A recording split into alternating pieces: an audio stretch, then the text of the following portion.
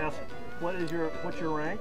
I am the first sergeant of the Company M, the battery, but I'm also the ordnance sergeant. So I got two different uniform coats that I can wear. Okay. And so for simplicity in my vehicle, I just brought my first sergeant's coat. All right. So the other ones are at home. And what are you going to demonstrate here for us? I'm going to demonstrate the 1861 cartridge. When the war started in 1861, they had to come up with a faster way and an easier way to make a cartridge for the Minié Ball. Now, the Minié Ball was invented by a Frenchman by the name of Claude Minié in the early 1850s. And what his invention was, and all he did was make improvements on the bullet at the time, yeah. And his name kind of stuck. But his invention, it was more conical in shape, it had grease rings, and it had a hollow base. Now the gases from the ignition of the gunpowder would expand this skirt into the rifling. Now originally rifling had been invented to try to get more shots, before you'd have to stop and clean your weapon. Well, what they discovered is that the skirt here would take to the rifling, and then when it comes out of the barrel, it's spiraling like throwing a football. Yeah. And then they found out that you increase the accuracy of the weapon and you increase the range. A round ball, musket ball of the American Revolution only went about 75 to 100 yards. But by the time of the Civil War in the Minié Ball, the killing range is now 300 yards to almost 900 yards. They said the range of 900 yards would be a man on horseback, that a soldier should be able to hit somewhere in that square at 900 yards. Now, that's not saying that all riflemen were experts, because it took 16 pounds of lead during the war to kill each man that was killed, because there was a lot of lead flying over their heads. So this is a workstation of the arsenal. And so the arsenal was made up of women and kids 14 and above, and it was assembly type work. And so each group had a specific job. Now this first station, and I've condensed it down to a one-man operation, but this station here would be with the tube box here. And what they would do with this, they would fill it up, and this thing will hold almost 500 tubes. Now what is a tube? Well, this is a tube. The cartridge, before it becomes a cartridge, starts out with a trapezoid. Yeah. And then you take two trapezoids and two tubes to make a cartridge. The bullet will be in one. Now this one here, these are earmarked for blanks, but what they would have done, they would have sat there and filled up the tube box with tubes. Yeah. They said, according to the Ordnance Manual of 1862, a worker should be able to manufacture in a 10-hour day 2,000 tubes. And so once it's filled, they would turn it right side up, like I've got this one here. Yep. And then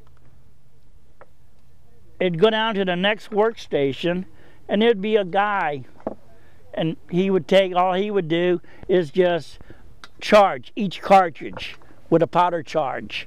Okay. Then it goes down to the next workstation where they're making the necessary folds or closing them off, like I've got this one here. Yep. And then 10 would be bundled with a tube of caps, and then 100 bundles would go into the ammunition box and then shipped to the field, and then an ordnance sergeant like myself would take possession of it, and then it would be my responsibility to issue to the troops. Wow. So this is what I'm going to make, is an 1861 cartridge, okay, from scratch. Now the powder I use is a railroad ballast that a lot of railroaders use for a road bed, so it's not explosive, and that way I can make them and sell them to the spectators as a souvenir, because the Minié Ball and the cartridge is what did all the damage. Right. So the first tube here is going to hold the greasy bullet. Now the bullet was lubricated with a combination of tallow, beeswax, and boiled linseed oil. So you didn't want to contaminate the powder charge. Oh, can you hand me those scissors, sir? Right here. Thank you. So I trimmed it. I'm going to tie it off here, wrap it around, and tie it in a regular granny knot.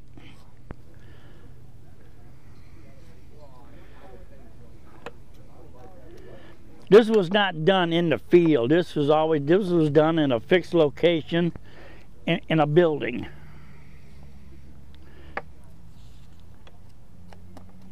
Now, actually, they would have done it the opposite way, but since I'm left-handed, I must have my smart brain on the right side, because I'm sure they probably would have found ways. The way they say they done it is that, you know, they made a tube, and then they sat this down on there, and then made the second one. Okay. But I've kind of changed it around, and I put the bullet in the first tube like so. All right. And then run it down. Okay. And then I make the second tube. It's the same effect.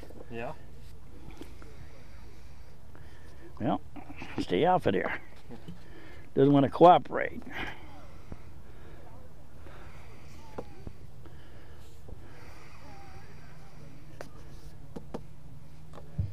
And the second tube would hold a powder charge. So you're making two tubes that are exactly the same. Right, two tubes are going to be the same. You are tying it off. Well, I'm crumping it. Okay. I'm choking it off. Yeah.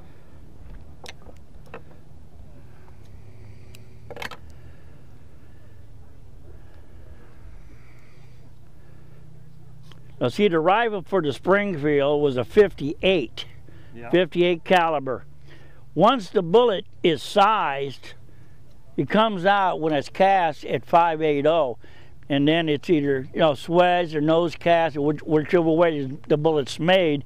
And then once you run it through a sizing die, it makes it 5.75. Okay. So just a 5/100ths of an inch smaller. So it will slide down the barrel, but you don't need no wadding to go with it, because it's the skirt, when the explosion takes place in the breech, that skirt is going to take to the rifling, and no gases can leak around it, Yeah. and so it propels it forward out the barrel. Excellent. Now I'm going to slide this on here. So you're sliding the one that's got the bullet over, Right. over the... That's going to hold the powder charge and keep the cartridge from getting damaged from the grease. I see. And then 65 grains of powder would go in each one. Now what's that tool that you have there? This is just an implement for, it's got different measurements on there. It's originally for shotguns, and it's just the right size to do a 65 grain, and that way I don't have to bring out a plastic thing to do my shot loads. Okay. You know. It looks more period. One scoop. Like I said, they would have went down the line, they would have filled each one of those and then sent it on down. Yeah. But I do these one at a time to do my demonstrations. And what do you rub? Oh, you're just shaking the powder. I'm just shaking, leveling the powder out. Now each cartridge is going to have 5 creases in the cartridge. And that was designed to keep the powder charge in the cartridge and not leaked out in the cartridge box. Yeah. I've creased it, I tap it to level the powder charge. Yeah. Because I got to make 2 little wings here. See, I'll make 2 little wings, and then I fold them into the middle, flatten it out.